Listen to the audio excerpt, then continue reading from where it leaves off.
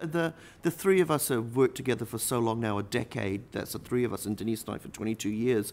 So it's collaboration all the way. The dress and the coat that goes with it, we came up with it in an afternoon, and we were working with many ideas, men's and women's, because of course there are two ensembles.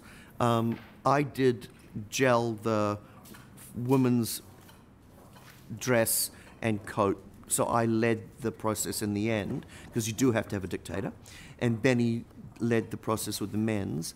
But definitely the three of us, you know, put our thinking caps on and all added to the final outcome.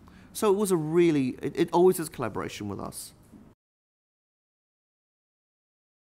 We took it as a one-off opportunity. It was extravagance. We're able to design something that in reality we would never be able to do, because we do wedding dresses occasionally. We do about 4 a year, and of course it's the bride that leads it. I mean, it's one thing that we do very quietly. We don't advertise it, and it's for very good customers. So very much it's the dress for the woman. So we take lead from the client. But of course, Te Papa, the client, is freaky. You guys want something that will go down in history, and we're very lucky to be able to put our DNA into that dress. So it is, in a way, the world's wedding dress as opposed to the client's wedding dress. For example, we made a wedding dress for a really lucky young woman who happens to live in New York, and she was a client of ours. She works in the music industry, and she decided she wanted a New Zealand-made wedding dress. So it's something where it was a collaboration. We worked together, we finalized what she wanted, chose the fabric.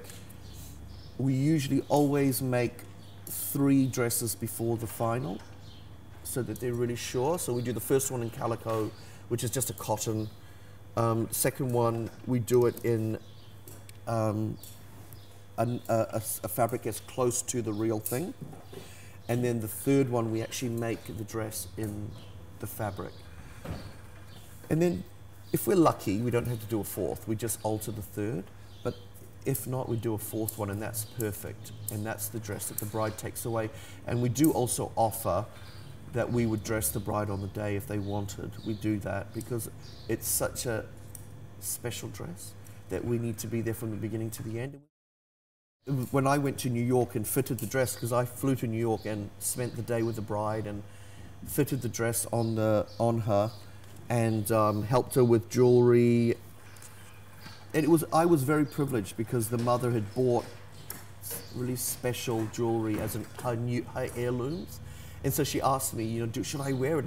And she wasn't sure, and I said, absolutely.